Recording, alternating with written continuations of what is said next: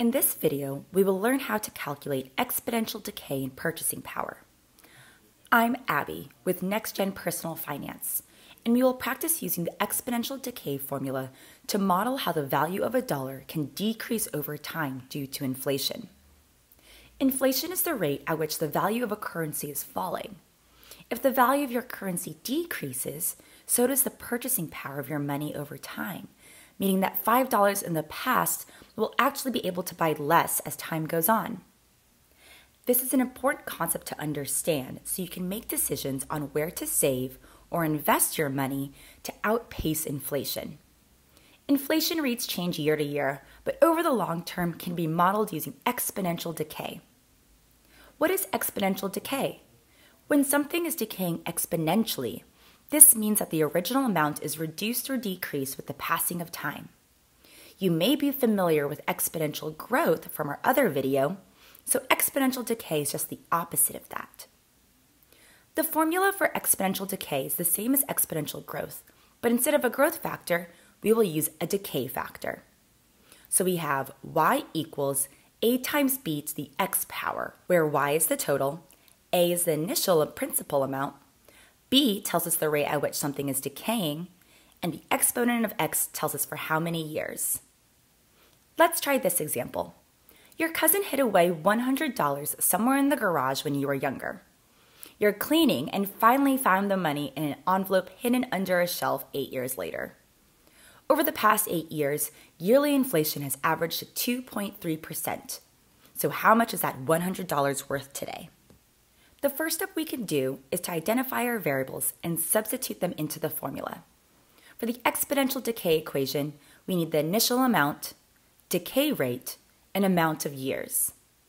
Our initial principal is $100, so I will plug that in for A.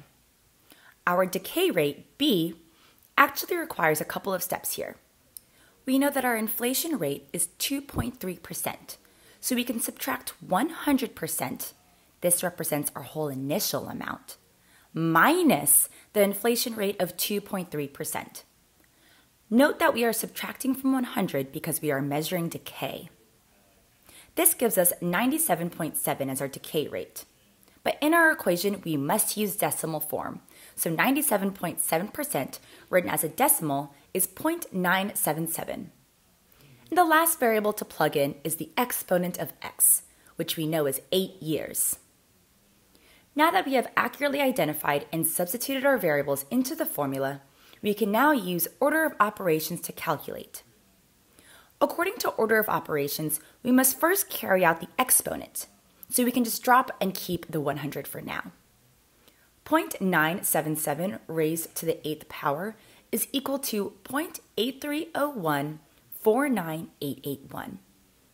In order to get the most accurate value, I will round at the very end of my calculations to the nearest whole dollar.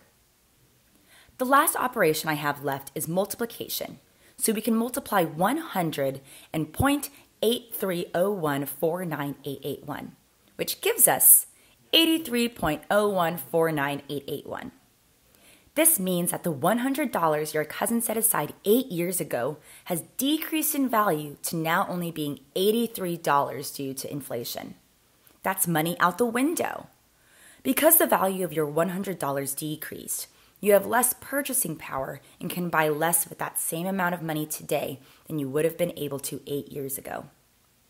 All right, here's a recap on calculating exponential decay.